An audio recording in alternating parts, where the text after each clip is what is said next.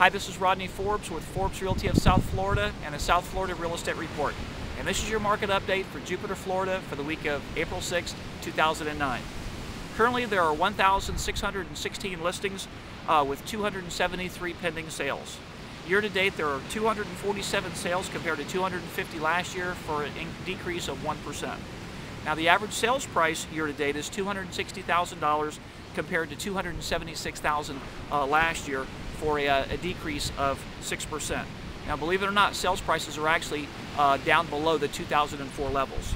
Now, of the 273 pending sales, 138 are short sales and 9 are foreclosures. That means that well over 50% of our pending sales are going to be a short sale, a foreclosure, or some other kind of distressed sales. What this means is that people are out there really looking for good deals. Now, mortgage rates for 30-year FHA are right around 4.5%. Now, the average rate for a conventional loan, or for a 30-year conventional loan, are right around 5%.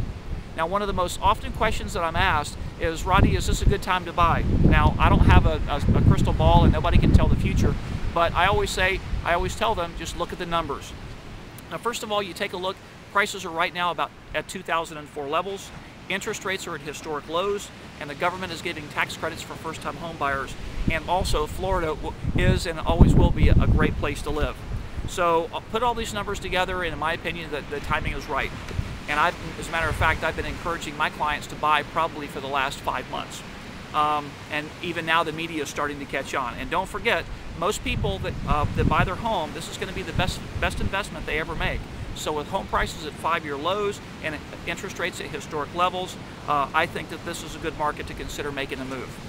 So if you'd like more information about buying and selling real estate in the Jupiter and the Palm Beach County area, please visit my website at ForbesRealtyOnline.com, or you can call me at 561-337-4810.